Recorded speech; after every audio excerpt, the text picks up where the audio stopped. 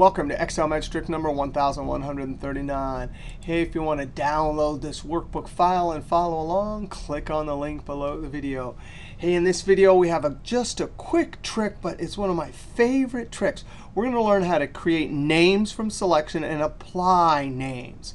Now, up on the Formula tab, there's a whole group called Define Names. Now, let's look at this formula here. In our last video, 138, we saw how to do future value. I'm going to hit the F2 key to put this into edit mode. If I'm looking at this formula, I see some cell references, F5, G5, B5. But what I'd really like is I'd like the names. So if I copy this and print it down here or in a Word document somewhere so that people actually knew the name of the arguments. If I click in this argument, notice it's rate, NPER, and then this one is PV. I'd like to actually have those there and use define names. But here's the deal. Usually when you define a name, you click in the cell, you go up to the name box, and then you give it a name and hit enter. But watch this.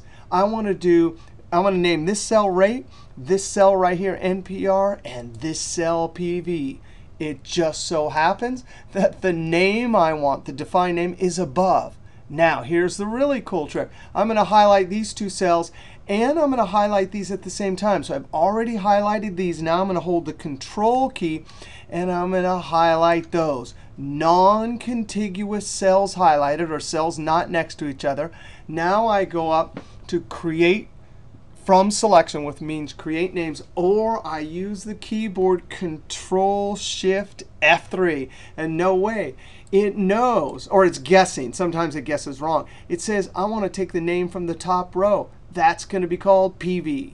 That's going to be called rate. That's going to be called NPR. Click OK. You got to be kidding me. Now I can come up here and check that out. I use that little drop down and it highlights that cell instantly. PV, boom.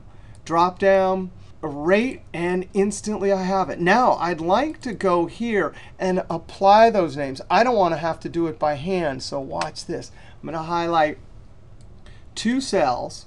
It might work with one, but I always highlight one extra cell. I go up, and there's not a keyboard for this. At least I don't know one for this. Define names. It's so hidden. It's apply name. Now, what is it going to do? What does apply names do? Well, when I click this, it actually looked over. Let's move this over here. It actually looked in that cell, saw the cell references, searched through define names, and tried to find the actual names of those cell references. All three are highlighted. I simply click OK, and instantly F2, that formula has those defined names. I have applied those names into the formulas. Now I'm going to copy this in edit mode, Control-C, escape. Come down here, type a space, Control-V. Another way to do that is apostrophe. Notice if I just pasted the formula in edit mode, it would be a formula in Calculate. That apostrophe says whatever comes after is text. Still another way to actually show the formula from there, and this only works in Excel 2013, is to do formula text. So I type FOR, down arrow, tab. You've got to be kidding me. And it will show the formula. Is that totally cool? All right, that was a little bit of fun with create names from selection, apply names. All right, we'll see you next video.